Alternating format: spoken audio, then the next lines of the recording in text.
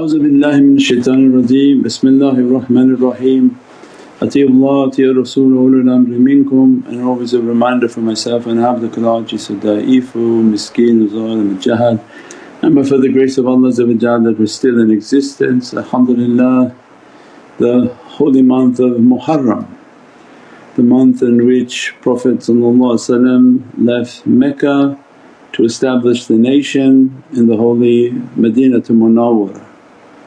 And alhamdulillah, we've described many times the immense realities of the station of leaving Mecca and the 13 years of struggle to enter into the city of light, and that the immense realities of Muharram and the 10 days up to the 10th day of Ashura is a time in which Allah opens the pilgrimage of a nation and nations and granted them immense forgiveness.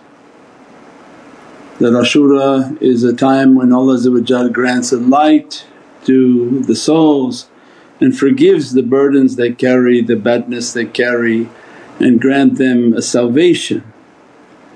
And the greatest salvation is the Hijrah of Sayyidina Muhammad,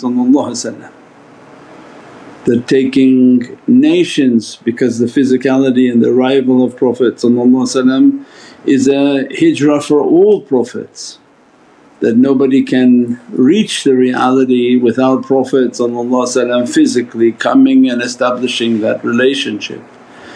That Mecca is the state of struggle, and for 13 years to struggle with the heart, struggle with the circumambulation and everything that Mecca represents for the believer.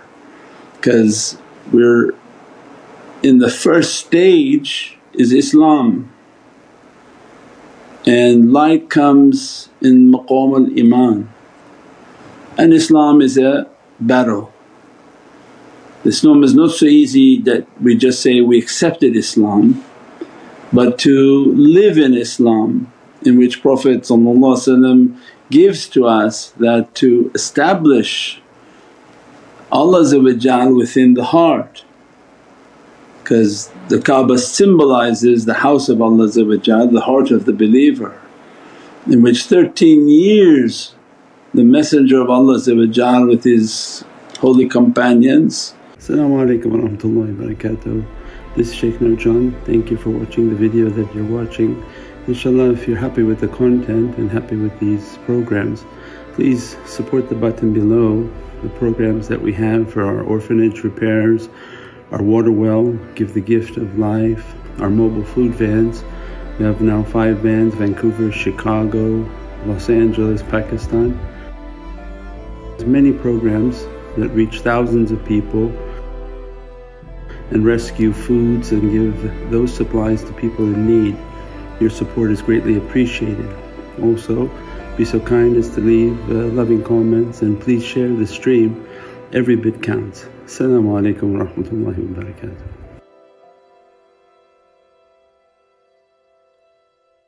In a state of struggling, and keep struggling to establish the deen, keep struggling to announce the prayer, to have the salah, everything that was transpiring in Mecca. When we bring it into our own life, that it's not so easy that we just tune on, we come to a YouTube and then we think that we're going to reach station of Iman so simple. And that Prophet is giving to us that we must struggle to establish Allah within our heart, to establish Allah's house within our heart, to establish the process of circumambulating Allah. Everything that they were trying to do is symbolic for our lives. Making tawaf is not as easy as the reality of the tawaf, that is your whole focus to be Allah and Allah's heavenly kingdom, and in everything we do, dunya actions and what we think to be akhirah actions, that to be weighed that are they for Allah, and what we're doing, is it for Allah? And that becomes the haqqaiq of the circumambulation. Means wanting to declare Islam in Mecca is not such an easy task that Prophet is giving to us. How they had to struggle to even meet, means how we struggled just to accept Islam, struggle to call the azan, to make their circumambulation, to do any of the worshipness is symbolic of our own lives. That people think it's so easy, they'll come and next week they'll be in Iman. And Prophet is giving to us that it has to be years of struggling in which we struggle against shaitan, we struggle against the bad character, we struggle against all of these difficulties. And each Muharram Allah to grant us a shanura, a salvation, that each attribute has to be a salvation. Means where we struggle with our eyes, we struggle with the ears and the hearing to bring them into Islam. Now the greatest danger for the nation is their eyes, because shaitan is trying to destroy the eyes with everything that and every image and every impure image that he brings into the eyes of those whom believe and someday will believe. So it means that if we don't understand the fight then we've already lost the battle. But you can sometimes get a hint of the fight by looking at what shaitan's doing. Because trying to guess the spiritual may be difficult for people. But there's a big battle from shaitan over the eyes of people, over the ears and what they hear from these musics and these sounds, these eyes what they see. And if they control the eyes and the ears, they control the emotions of people, lowering their frequency, lowering their desires, lowering their emotions, in which they become completely emotionless robots, taking away their sense of sensibility and the subtleness of touch and making them to be senseless, in which they have no more subtlety in their touch, like the heart that becomes dead. And this is the reality of the struggle in Mecca, struggling in the heart to bring Allah within the heart, to bring the deen within the heart, to bring the sense of Islam into the heart. That requires struggling with the ears, so that to clean the ears, Ya Rabbi give me a strength not to hear all of this waswas, all of this backbiting, all of these sounds. That the people are now bombarded in every direction with these characteristics and these energies. And Ya Rabbi grant me to fortify my eyes against every evilness and wickedness that's coming.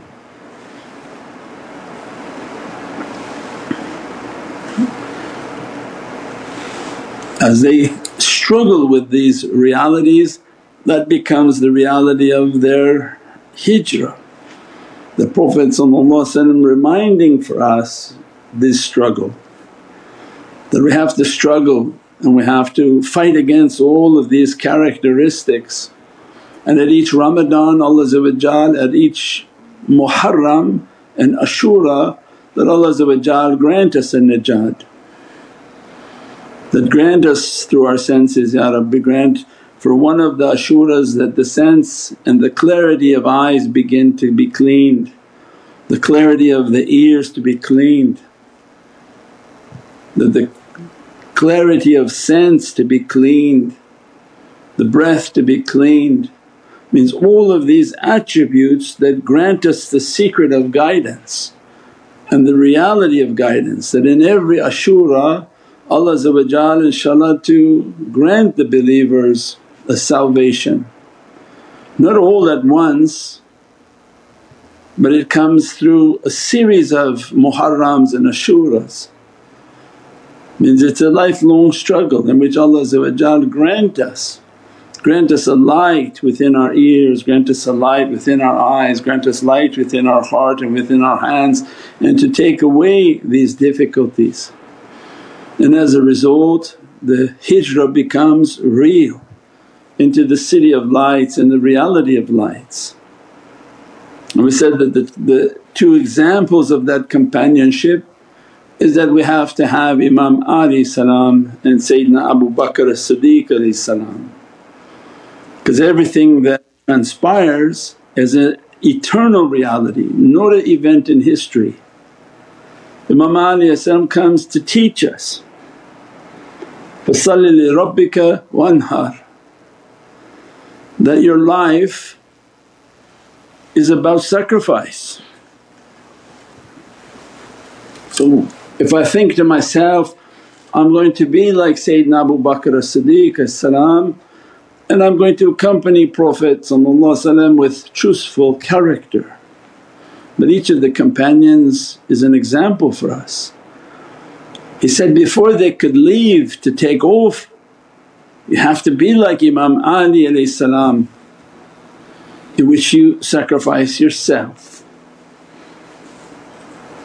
So we have a reality within Imam Ali salam that has to be accomplished, the first of the Imams, in which that I want to be Siddiqi character, Siddiqiyun character. Then they give to us the example, if you want to be like that then live a life of sacrifice, self-sacrifice, in which what maybe I wanted is not important and what I need is maybe not so important. And for the sake of Allah and His Rasul that sacrifice is dearest and sweetest. فَصَلِّ لِرَبِّكَ, that make your salawat, the dhikr of this month, Subhana Rabbiyal A'la, to the Lord Most High. فَصَلِّ لِرَبِّكَ means that our life is in the praying to Allah and praising upon Sayyidina Muhammad and live a life of sacrifice in which it accompanies those two. That my time, my wealth, my mind, my possessions, my aql, my intellect, my abilities to be for Allah and His Rasul. Not where it's Allah alone but Allah where it encompasses Muhammadun Rasulullah. Everything in that way is a life of sacrifice. So that Allah dress us from the Kawthar oceans, Allah bless us from the Kawthar oceans. This becomes the immensity of that reality and the opening of that reality, that Allah dress us from these Kawthar, dress us from these blessings. Grant us a life in which to be Kawthari servants of Allah. This is what Imam Ali is just at the beginning of the door instilling within our hearts, that as you embark in this 12 months remember that you have to be a youthful innocent boy that lies within his bed. It says, for the sake of Prophet I will die,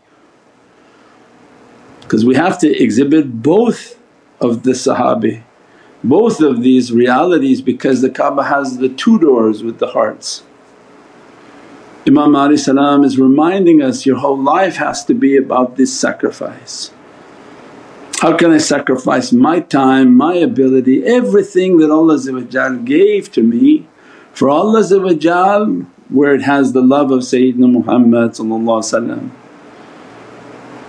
Some people may find a project and say, oh this is for Allah, but there's no mention of Sayyidina Muhammad. For us everything is, the key is La ilaha illallah Muhammadun Rasulullah, in which Allah will be pleased and Sayyidina Muhammad will be pleased. And that's why then they taught us, make a khidmat, be of service with your time and with your wealth, with your ability, with your knowledges. That becomes فَصَلِّ لِرَبِّكَ وَانْحَرْ. That these servants they learned their life was a khidmat.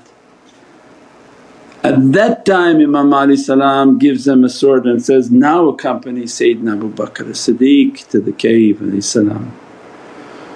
in which you're truthful in your character and your deeds, and you acknowledge that my life is about sacrifice.